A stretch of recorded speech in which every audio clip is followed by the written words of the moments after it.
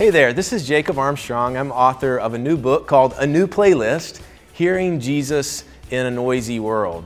I want to encourage you to take a look at this resource. It includes a small group book, a leader guide, DVD, videos for the small group sessions. But what it's all about is helping your people understand that they don't have to take their cues from the predominant playlist of our culture. So many of us hear, I have to be everywhere. I have to say yes to everything and be all things to every person, where Jesus has a different message for us.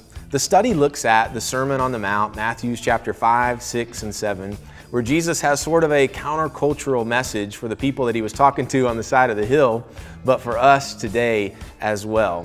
He encourages us to not feel like we have to do everything, but really to focus on two things, loving God and loving people. I hope you'll take a look at it. I think it'll be great for your small groups, your Sunday school class, or even just for an individual study. A New Playlist is a part of the Connected Life series that we have already put out with the book Renovate, which is a study about Nehemiah, and also a small group handbook called The Connected Life. That's about a 90-page book that gives you all the nuts and bolts about how you can start a small group ministry in your church, or a way of incorporating some of those elements into your current discipleship or Sunday school plan. So again, this is Jacob Armstrong. I'd love for you to check out A New Playlist. We're really excited about it, and I think it will connect with the hearts of your people. Take care.